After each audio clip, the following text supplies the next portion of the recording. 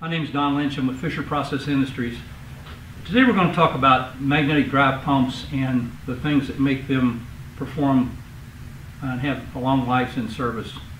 Magnetic drive pumps are different than sealed pumps. First difference is solids handling.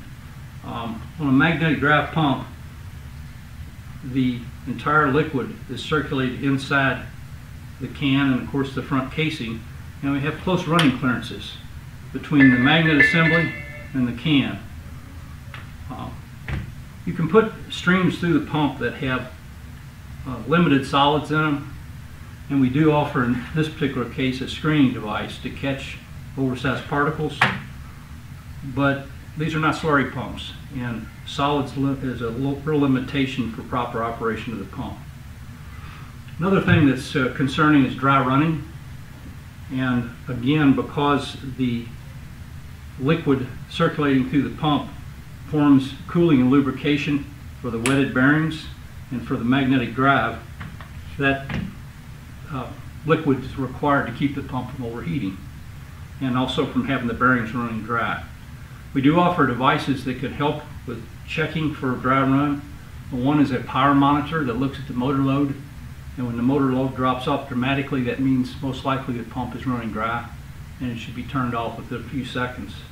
We do also offer optional temperature sensors, RTDs, and thermocouples that sense the skin temperature right in the magnetic drive itself, typically at the can, where a temperature rise means the cooling has stopped. You're still putting heat in for the magnetic drive because the motor is still spinning, but the cooling has stopped.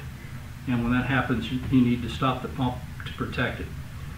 These pumps also need to be flooded at all times, and just opening valves and hoping it's flooded on a startup for the first time is probably inadequate. You need to make sure and have a place to drain and ensure the pump totally is flooded and the air is out of it before you start it up. The next indication of a pump that's not flooded is watching the discharge gauge when the pump starts. If the pump comes up and holds a steady pressure, the pressure calculated from the pump curve and the specific gravity, you're fine. If it comes up and drops off or fluctuates, the pump is not totally flooded. You need to shut the pump off, give it a few seconds or maybe a minute, close the discharge valve partially, maybe 25 or 30%, and start the pump up again. If you get the same problem where the gauge drops off or is not steady, stop it again and go through the same procedure until it comes up and holds the rock steady value you're looking for. Running the pump partially flooded will do damage to it just as almost as quickly as running dry will. These pumps also, like any centrifugal pump, have to have the rotation checked, which is usually best done by removing the spacer element and checking the motor rotation for the direction marked on the pump itself, and then putting the coupling element back in before you start the pump. Obviously, the pump curve should be consulted to see that you're operating at the right head, and if you have flow indication, flow meters, etc., looking for the proper flow. You want the pump to be operating on the curve at all times.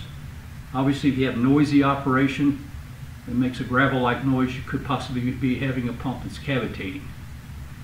But these pumps have to be flooded and have to be operated within their limits, or you'll have damage inside.